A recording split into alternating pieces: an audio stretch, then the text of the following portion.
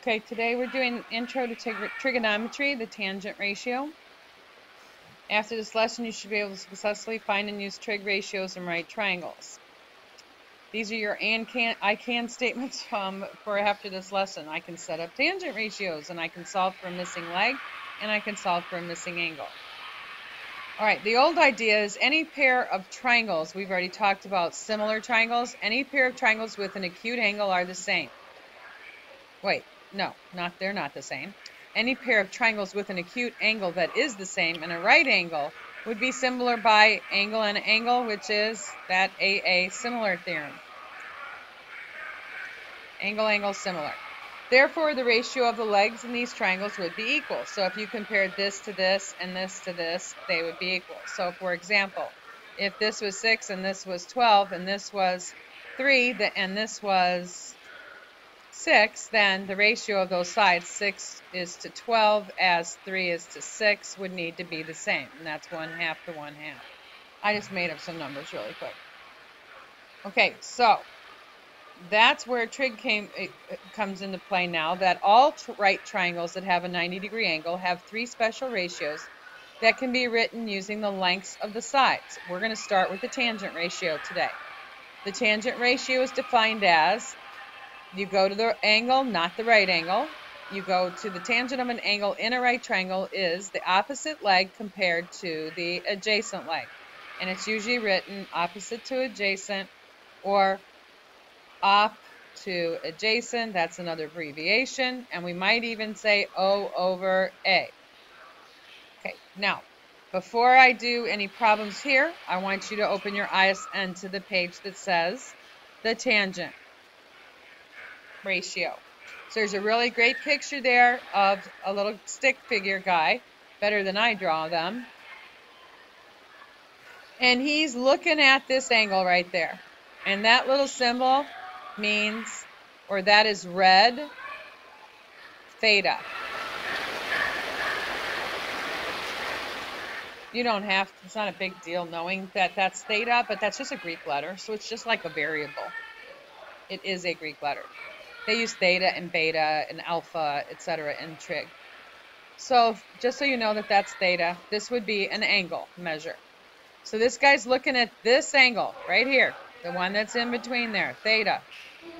And he's saying, well, the tangent ratio is the opposite leg to that angle. So this would be opposite that angle, and I'm going to color that green. And it's the opposite leg compared to next to him, where he's standing next to theta would be the adjacent leg. This would be the adjacent leg. Oh, okay, so it's opposite to adjacent, or, oopsie, I just circled that incorrectly with the wrong color. So it would be opposite over adjacent. And remembering that adjacent is the one that's attached to the angle, and opposite is the one that's not. Now, you might say, well, what about this thing? Well, that's more specifically what? That's a special, it's not a leg at all. It's the hypotenuse, and you better know that's the hypotenuse of that right triangle. So the tangent ratio does not involve the hypotenuse at all. The tangent ratio for right triangle is defined as the opposite length, side length to the angle divided by the adjacent side length to the angle. If we have several right triangles with the same reference angle, meaning if this angle is the same measurement, then all of them will have that, the ratio will come out the same. And regardless, once you reduce it, it would come out the same. So here we go. Your calculator is amazing in that it has all of this stuff programmed into it. But first, you're not going to calculate with a calculator at all right now. Not until we get down here. So these, it says, write the tangent ratio for the requested angle. Angle B, it says, I want the tangent of B. So here's what you need to learn to do. You go to angle B. That's like where the man was standing. I'm going to put an eyeball there. Like you're looking out. Okay? You know what I mean by an eyeball, right? Okay, so he's looking that way. And if you're looking this way, the side opposite would be the 5. And what would the adjacent leg be? It has to be a leg, not the hypotenuse. So this right here would be your opposite leg to that angle over here where angle B was is your adjacent leg. That's your adjacent leg. So since it's opposite over adjacent, it's 5/12. And that doesn't reduce, we'll leave it 5/12. I kind of made a mess there, but I didn't really mean to cover up your B, but I want you guys to understand where that angle is. Angle B is the space between the 12 and the 13. Okay, the sides are segments. Okay, and this was where we were looking from. Oh, my eyeball looks weird. Okay, the tangent of E. So now I'm going to go over here, and I'm going to be like I'm standing here and looking that way. Okay, so I'm looking across, which makes the 12 here be my opposite leg. And the adjacent leg would be the 9, the side with 9 on it. That would be adjacent. The legs make the right angle. That's why we're working with those right now, because we're doing the tangent. So tangent is 12/9. And then we need to reduce that. And you can divide both of those by 3, which would be 4/3. So you have to know what angle you're coming from to be able to write the ratio properly. So write a tangent ratio for each triangle and solve. Now I'm going to show you how to solve for a missing piece. So we go to the figure and we see what you have given. There's a 41-degree angle. There is a leg labeled X and a leg labeled 14. The hypotenuse is here. So that's your hypotenuse and there's nothing on it. Okay. So what you want to do is go to the 41-degree angle. Never start at the 90 and say, okay, I'm looking from here. I don't know why my eyeballs bulge so much, but there they are. Okay, I'm looking from here. So as I'm looking, I look out from the 41 and I see across from it the X. That will be my opposite leg. Next to it, right by the eyeball, starts the side that is called the adjacent leg. So with that in mind, I set up the ratio. I say, okay, the tangent of the angle, which is 41, tangent of 41 equals opposite X over adjacent 14.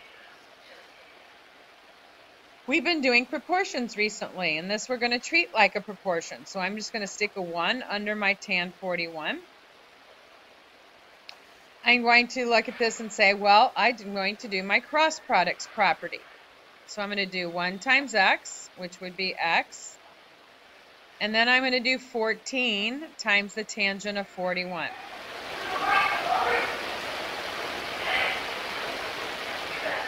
Okay, so I need to calculate 14 tan 41. So you grab your calculator and you say, wait a minute, I'm doing trigonometry today, and Ms. Heimer told me what I'm about to tell you. So this is what you need to do first when you come in and start working with these calcs that you're borrowing in particular, or a home calc. You need to check the mode. If it's not in the right mode, you're going to get all your answers wrong. Okay, so you need to take and hit that mode button up here. This you will see, and I bet someone in the room has it looking like, well,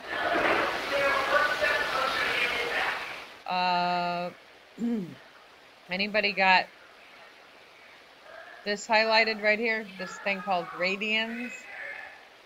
That's a problem, okay? It needs to be in degrees, all right? So would you please go arrow to that radian thing, and then turn right, arrow to the right, and hit enter, and get it set to degree mode. All right. You also would like to have it on normal and float. If it's not, okay, just see if it's set like I have it. You're all good? All right, so let's try it, and we'll make the calculation. So what you want to type is 14 tangent of 41. And you don't even have to hit times. So let's get out of here by hitting second quit. That'll get you back to your home screen. Hit 14, tangent 41.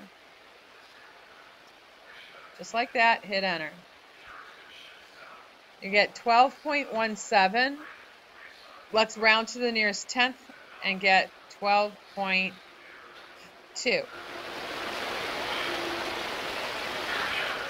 Anybody not get 12.2? How do you do what? You got it? Okay, as long as you're getting 12.2. I want to make sure everybody's able to calculate it. So it's a critical point here that you are actually opening a calculator and working on this.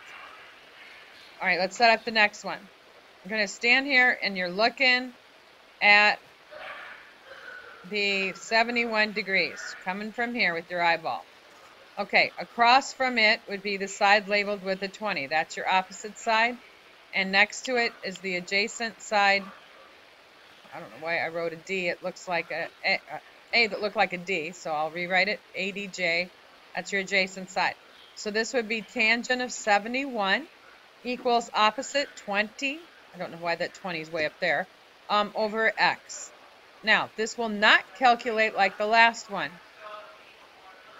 You're still going to do the same process, but what you type in will not be times. If we multiply cross, we're going to get X times the tangent of 71 equals 1 times 20, which is 20. So we have another step on this one. We need to divide both sides by tangent of 71. So now what we do to type in X is to get X is type in 20 divided by the tangent of 71. And hit enter. You get 6.88, which rounds to 6.9. Okay. Everybody understand how to calculate that and getting 6.9? If you don't, tell me now. What part? Okay, so you see why it's 20 divided by tangent 71? So we type 20 divided by tangent 71. Okay, and then you should be getting the 6 point. You got that now? Good. All right, well, whatever number it is, it's the next one. All right, we're starting at the angle that's 42 degrees. That's where we're looking from. So we look and we say opposite that 42 is your X and adjacent is the 16. So we say tangent of 42 equals X over 16. This kind, we do multiplication. 1 times X is equal to 16 times the tangent of 42. So type 16 tangent 42.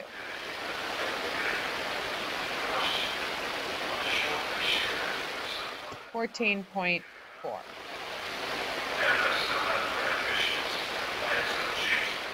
Okay, believe that's it on the ISM for today. Move on to the packet, please.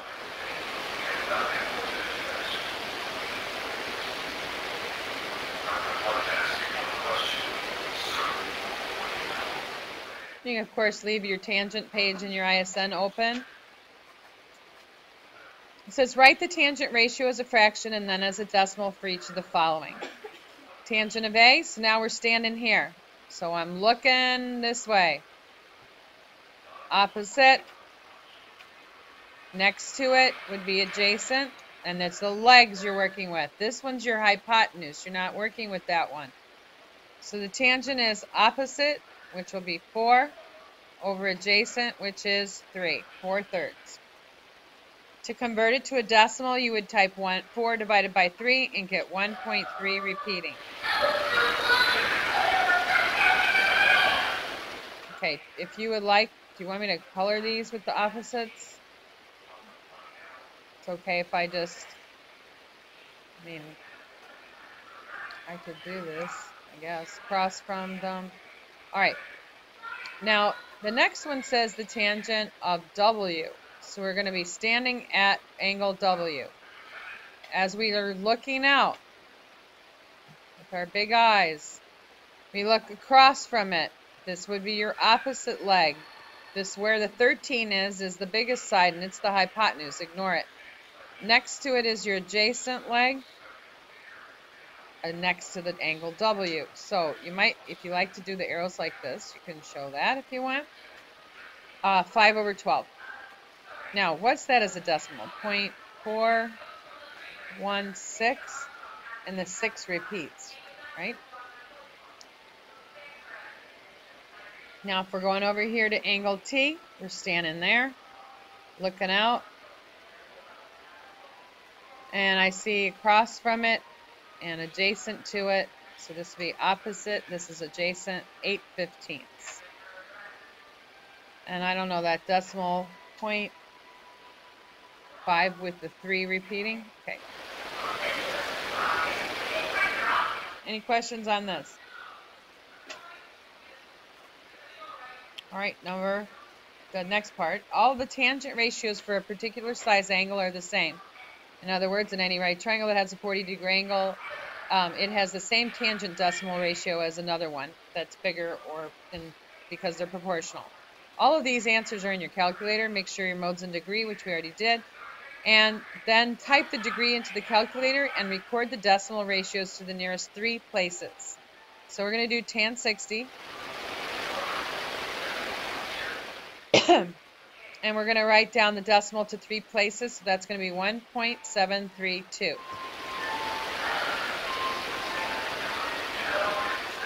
Okay, I'm going to type tan 32. You guys would be faster than me on this. 0.625 if you round correctly. And tan 86.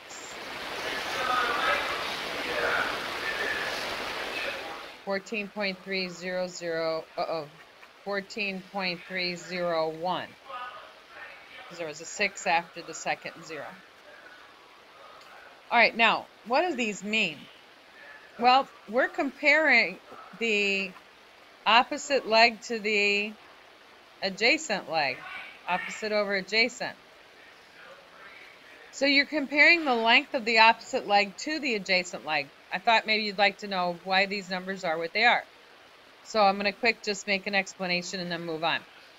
This has a 60-degree angle and a 90-degree angle in this triangle, which means the third one was 30. But what the tangent of 60 means is the side across from that 60, the opposite leg to the 60, is 1.732 times as big as the adjacent leg. It's bigger. Here, the tangent of 32, that means the leg across from that little angle would be smaller, 62.5% of the adjacent leg. And then this one, oh my goodness, the tangent of 86. Why is it so huge? It's because the opposite leg compared to the adjacent leg would be, the opposite leg is 143% or 14.3 times, no, 143% was incorrect. That'd be 1,430% actually. It's 14.3 times as big as the adjacent leg. So this is what it would look like. So let me show you this one. Because you already know it's got a right, you don't have to draw this. You already know it's got a right angle, right? And you already know that it's got an 86. So that means this angle way up here at the tippy top would be how big? Triangle angle sum theorem, guys. 180 minus 90 is 90. 90 minus 86 is 4. This would only be 4 degrees up there. Okay, and what this means is that the side that's 80, this would be your 86 degree angle, that the side opposite the 86 would be 14.321 with the other side. This one is that much bigger than this one. That's where that decimal comes from. So I know that's a weird looking triangle, but that's why it's this is so big. All right, you won't remember that probably, so let's just go on. So if you did appreciate that, you kind of know why the numbers are what they are. That's all I wanted to tell you. All right, so we're going to set this up. Here we are. We're looking from here. We have green eyes this time. We're going opposite over adjacent. So this would be set up. The tangent of 52 equals x over 15. The calculation, thinking of it as a proportion, is going to be 15 times the tangent of 52. That's going to give us x. All right, you grab your calculator. You do 15 tan 52. And you get 19.2, which would be to the nearest 10. I don't like these words in my way. The second one, you go to the angle that's given. It's the 42 degrees. you look across and say that's the side opposite it. And the one next to it has an x on it. That's your adjacent leg.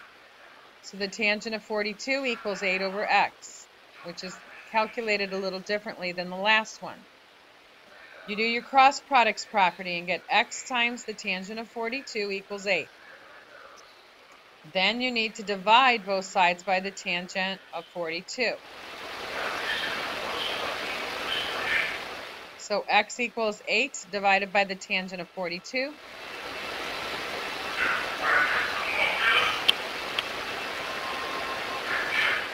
Dividing by some decimal, you get 8.888. So you'll round that to 8.9 if we're going to the nearest 10. Okay, on the next one, you're looking from the 74. Across from 74 would be your opposite leg. Next to it would be your adjacent leg. This one's the hypotenuse and we're not using it. Tangent of 74 equals x over 56. Cross products, 1 times x equals 56 times the tangent of 74. I figured I had some room up here, I should have used it. And then I can get my answer by just typing.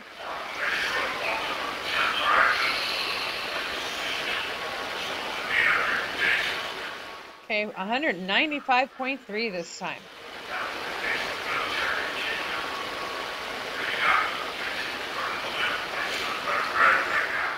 Obviously, these drawings are not to scale.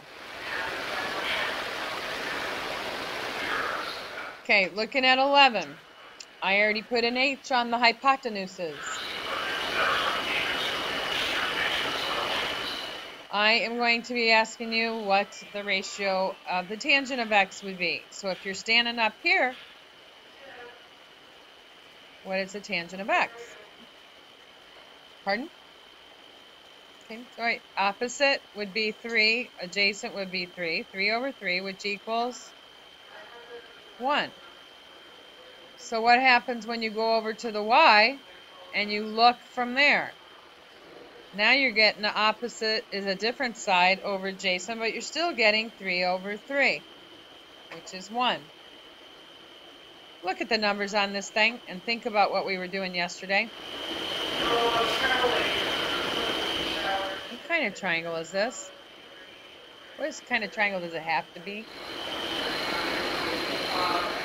One, it's isosceles, right? It's isosceles in a right triangle, which means these angles are both equal, which makes them each 45. This is a 45, 45, 90. Now I'm going to show you something. We're going to learn in a few minutes how to find angles. If you would find an angle, what you do is you hit second tangent, and you undo the tangent. You go like this, second tan. If you put in 1, which is what we had, you're going to get 45. That's the angle measure. Don't worry about that right now. I just thought I'd point it out. Now, check this one out. If you look at the numbers, I bet you know what kind of triangle this is. All right, let's see. Go to the angle G. The tangent of G will be 8 over 8 root 3. Now, I got to reduce by those 8, so I'm going to have reduce it to 1 over the square root of 3. And then if I do tangent of T, I'm coming from up here now. The opposite leg will be 8 square roots of 3, and the adjacent leg will be 8. Okay, you got to know which side you're coming from, or which angle you're coming from. So this would reduce to the square root of 3. But if I look at those numbers, do you guys know from yesterday what kind of triangle that is? Yeah, because 2 times 8 is 16, and 8 times the square root of 3 is here. That would be a 30, 60, 90. Okay, I just thought I'd point that out since we were doing special right triangles yesterday. This one, nothing to do with it. If we want to do the tangent of P, we're going to stand here at angle P. And we're going to look out. And we're going to say, okay, 7 is opposite that, and adjacent, this one's the hypotenuse, don't use it, would be 24. And the tangent of Q, if I'm standing over here and looking out, the opposite side's 24, the adjacent's 7. So these are reciprocals of one another when you come from the opposite other angle. They got to flip over. Okay, write the tangent equation using the label figure, angle for each figure, solve, and round your answer to the nearest tenth. So, first problem. We are coming from the 30-degree angle. The x is your opposite leg, and the 100 is your adjacent. So the tangent of 30 equals x over 100. Treat it like a proportion and solve. So x is 100 times the tangent of 30.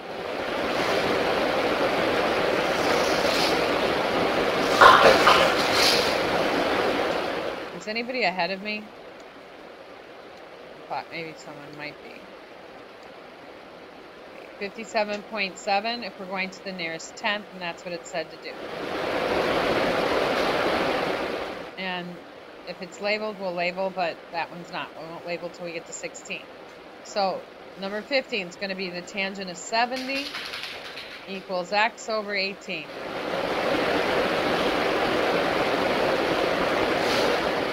So x equals 18 times the tangent of 70.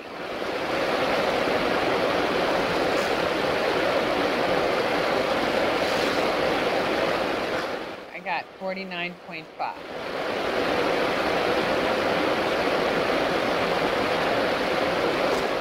Okay, and for 16, looking from the 55-degree angle, opposite is the x, adjacent is the 4.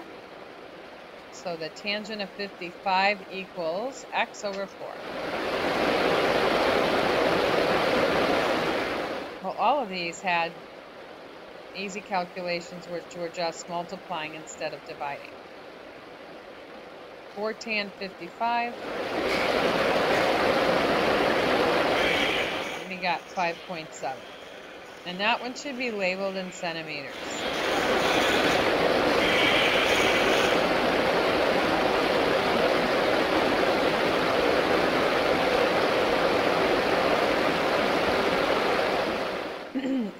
I would like to skip 17, 18, 90. I'd skip the next few here because I want to show you quick how to find the angles before we get closer to time, and I need to give you your review for the quiz tomorrow.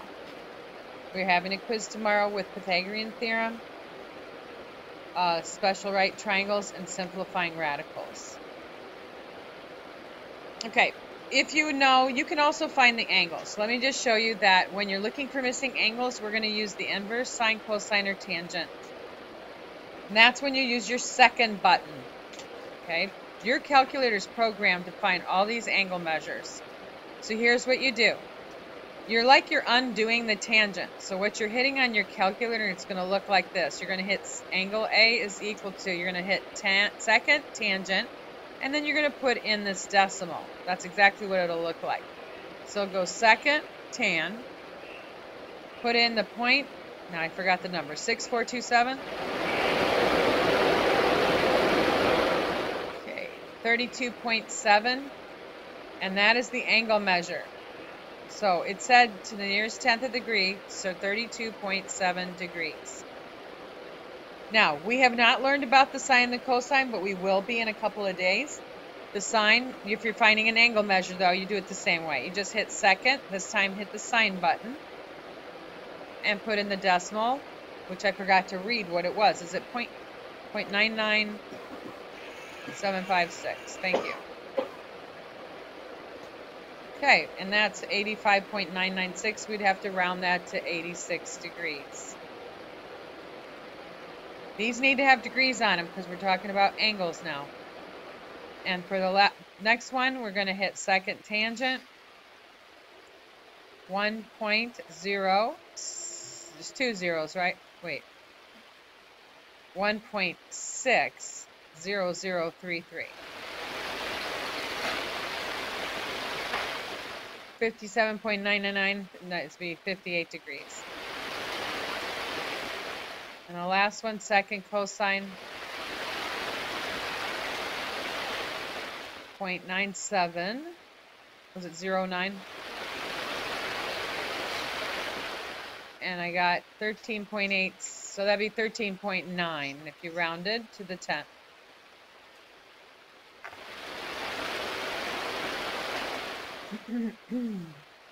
Okay, these, you're just the same thing. You just plug in, you do the same thing, except these are just fractions. So you hit second, tangent, 4 divided by 5. Yes.